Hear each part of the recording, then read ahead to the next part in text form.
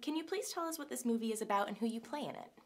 So I play Sarah, who is a very together young woman who gets a phone call because her identical twin sister has gone missing on the other side of the world. She's walked into the Okakahara forest, which is underneath Mount Fuji, which is a forest that is famous for people going in but not coming out. So Sarah, out of love for her sister, feeling that she is alive, but that she's in danger, travels to get her out. And once she gets into the forest, things start to go wrong quite quickly. Absolutely. And the forest depicted in the movie is real, the Okakahara forest. And did you dare visit for research, or did you just research outside? I did indeed dare to visit the Okakahara forest for research. We had the joy of shooting for a week in Japan on this, and I went up with my driver, my Japanese driver, up to Okakahara, and it's a very sacred place to the Japanese. It's steeped in a lot of heritage, and they have a lot of superstition and respect for the place. Really interesting history, and we wandered along the hiking path. It's really incredibly beautiful, and the birds were singing. It was a beautiful day.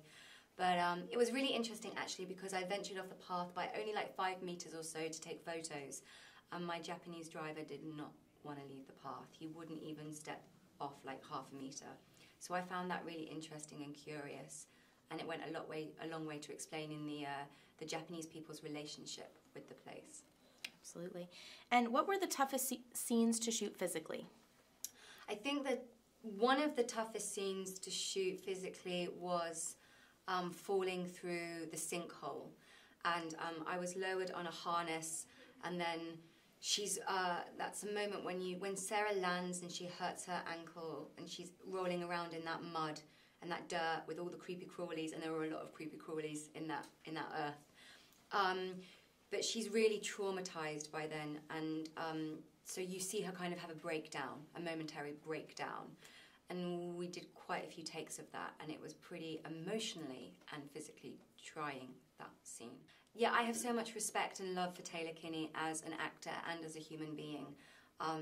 He plays Aidan so well, the ambiguity of the character, because the audience and Sarah feel, do I trust him? Do I not trust him? Is he a good guy? Is he a bad guy? And you sort of go back and forth on that quite a few times during the course of the movie, why it's such very clever psychologically, the writing. And he's just a joy to work with. He's so natural.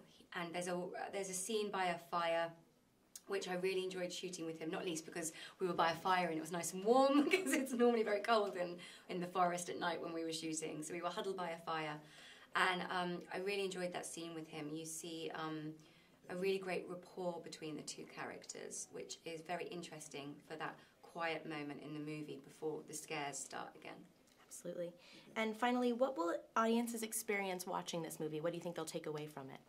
I think that I hope that audiences get a little bit disturbed in thinking that this could really happen, because there's such a naturalism to the movie. I think we can all imagine traveling halfway around the world to find a loved one who's missing and that we feel is in danger.